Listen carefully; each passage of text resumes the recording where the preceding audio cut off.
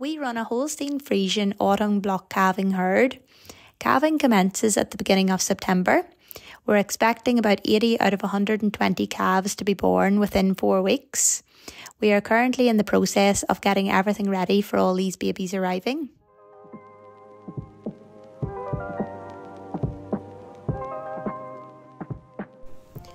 We selected our top heifers and cows to be AI'd with 6 semen to produce our 40 replacement heifers. The rest of the calves will be Aberdeen Angus beef bred calves that will hopefully be sold around 4 to 5 weeks of age.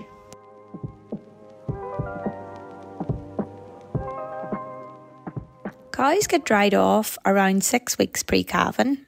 Selective dry cow therapy is implemented where a teat sealant only is used for the majority of the herd, but high cell count animals receive an antibiotic tube as well. About 20% of the herd receive antibiotics to minimise mastitis risk.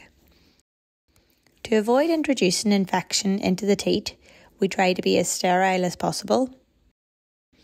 Cows are dipped with a pre-milking disinfectant. This is left on for at least 30 seconds to allow it to work and then wiped clean. Surgical spirits and cotton wool balls are then used to deep clean the teats, with extra care taken to clean the teat ends. The sealant tube is then carefully infused into each quarter. A new pair of gloves is used for every cow to prevent any contamination.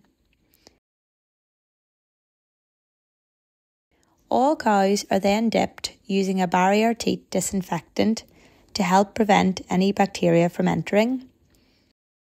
Cows are left to stand for half an hour or so until the teat canal closes. Any cows carrying heifer calves also get vaccinated at dry-off against rotavirus, coronavirus and E. coli. Baby calves are very susceptible to these specific scar-causing pathogens, especially during the first month of life. Their immune system isn't fully developed yet, therefore vaccinating should boost these antibodies in the colostrum and help to prevent scars during the first weeks of life.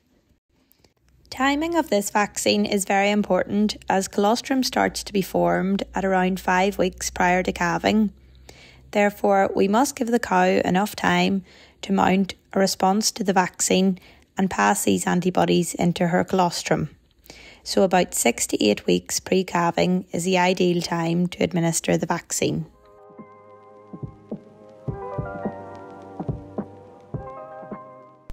Post dry-off, cows are put out on standing hay for 2 weeks along with the in-calf heifers. At 1 month off calving, they will be housed and fed their close-up dry cow diet. These heifers were born back in September 2022 and are on target to calve down at 24 months. They have been out since early April and every 2 weeks, Stockholm tar is applied to their udders and tails. They are all wearing fly tags and receive a drench to reduce flies for the prevention of summer mastitis.